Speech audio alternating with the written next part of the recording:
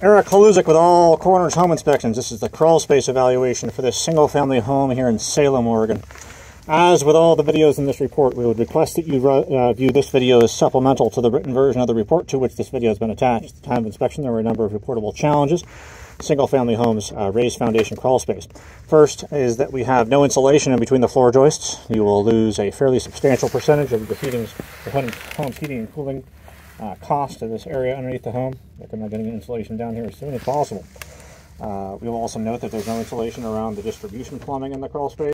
This is a hot side. This red side is the hot side, and you're going to lose a lot of the heat to the area underneath the home. The ductwork is disconnected at the area more or less under the kitchen space.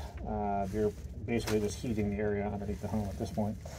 A lot of work has been performed down here. There's a lot of support structure that's been added.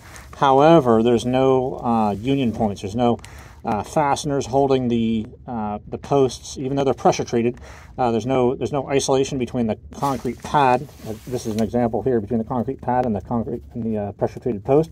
There's also no connection point between the post and the girder above. Nails, brackets, etc. would be recommended at those locations. As in a seismic activity, if you have seismic activity, these posts can shift and then lose support for the girders above.